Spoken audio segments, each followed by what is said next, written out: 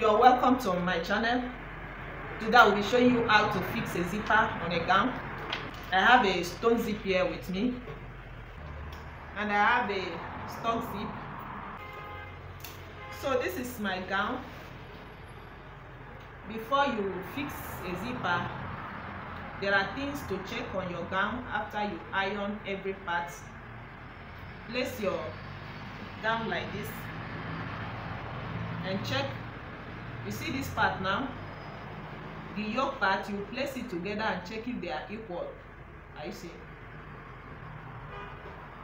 You check if they are equal, and you come to the half length line. You check also to make sure they are equal. If they are not equal, you quickly amend it. You can pass through the inside and pinch a little from any of the side that is longer and amend it.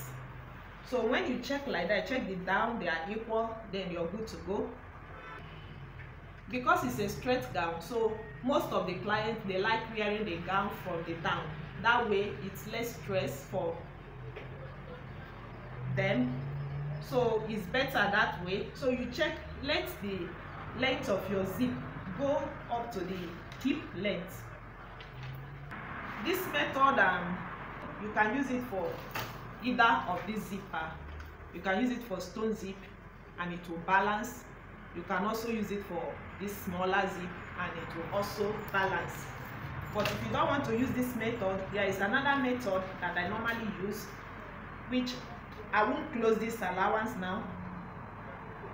If I'm using that method, I'll just hold my material like this and I'll place my zipper and I sew up to this ending part. I will stop and I turn it this way and sew up to the upper part and stop. Then later I will hold it like this and stitch thread from this point till down. I think I have it on my channel, but today I'll be using a different method. In case you want to use the other method, please don't use it on a stone zipper, please, because it will not balance. You can use it on a smaller zipper, the other method that I have on my channel. So I will keep the stone zipper aside and I will work with this one. So I'll pick my gown like this and I'll make sure the joining, they are equal. I will check like so.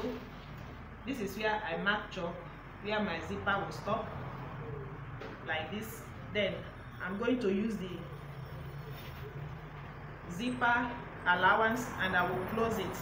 You see, I've already closed mine. This is where I stop because there will be a slit on my gown. I see now, so there is a slit already.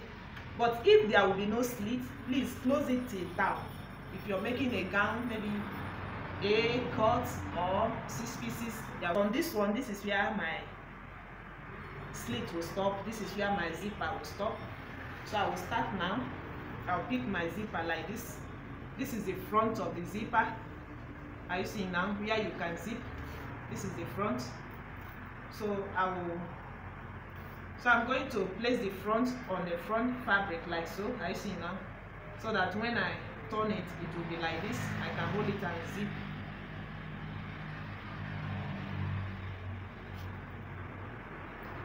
So it depends on you. If you want this zipper hook at the upper part to show, then you place your zipper in a way that when you turn it like this, the hook will be there. Are you seeing now? But if you don't want it to show, you can shift it out for a quick sewing so that you just run thread like that. But I think I will prefer this one to show. So I'm just shifting like a ½ inch from the zipper so that when I zip it, my hook will be there to stop the zipper. So I'm going to open it first like this.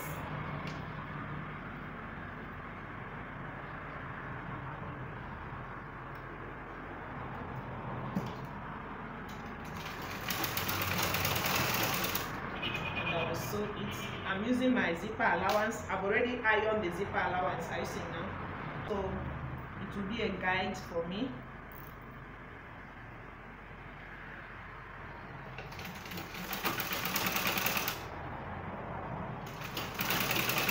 At this point, I can stop now because of the hook. That is why I open the zipper. I can now close the zipper like this. It's better for me this way.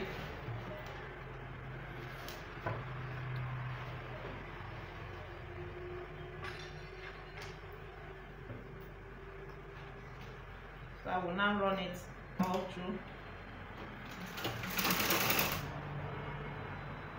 So you make sure you check, you see your line, the zipper line, and the line that you iron, just place it so that when you turn it to the front side, it's going to lap like this icing now, to just lap perfectly.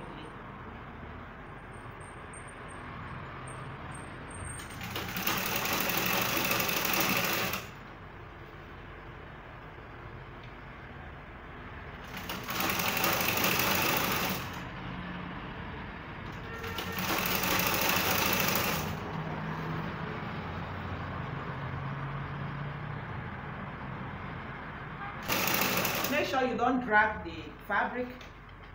Just allow it to dip.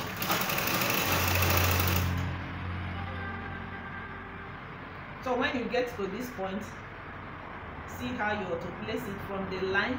Just, you know, when you turn it this way, so that allowance will not cover the zipper. So you have to place it on that line very well.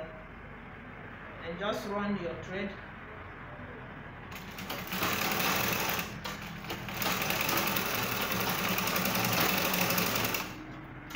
This way.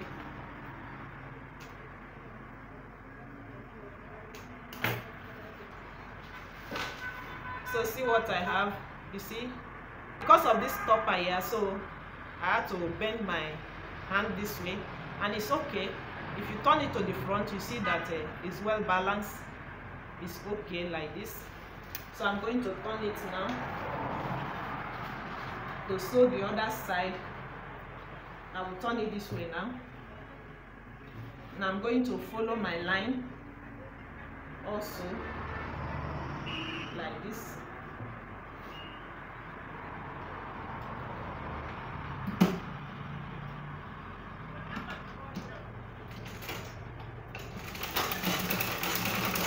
For a start, your thread will shift to the other side, but immediately you pass that stopper there, you can bring your thread close to the zipper, let it align close to the zipper like that. So at this point, I will begin to check my line, and I'll bring my thread needle close to the zipper line, I see now. Okay, so after that, the next thing to be checking is this line, the half length line. Very important. You have to make sure that they are equal.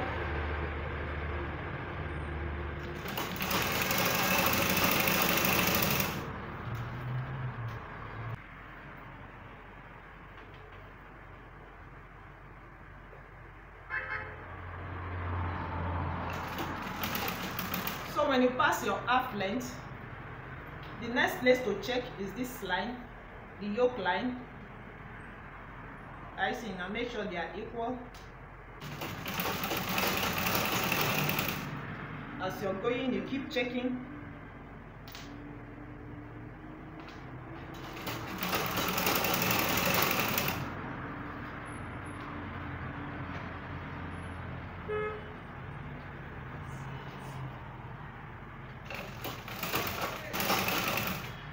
So immediately you pass your yoke line, the next place to check is the neckline, the upper part. I see now, make sure they are equal also. Check your allowance and the line. So at this point, okay, let me come a little bit close. Then you pull it out and open the zipper the same way that we started the zipper, because of the hook here. Now that we have checked the neck and you know they are equal, that same line that this one stopped, you have to make sure this one also gets to that line.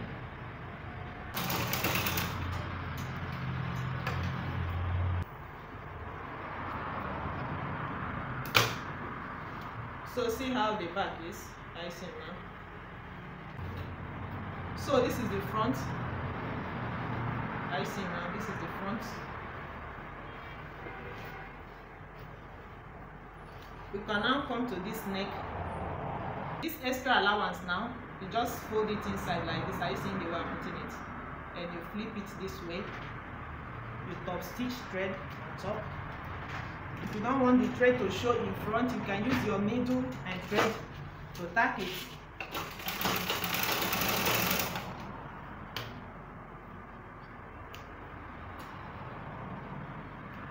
But we have been doing it like this. It's okay, you can do it this way. Now the second side also, you turn it this way to the back and you flip it over. See how the back is.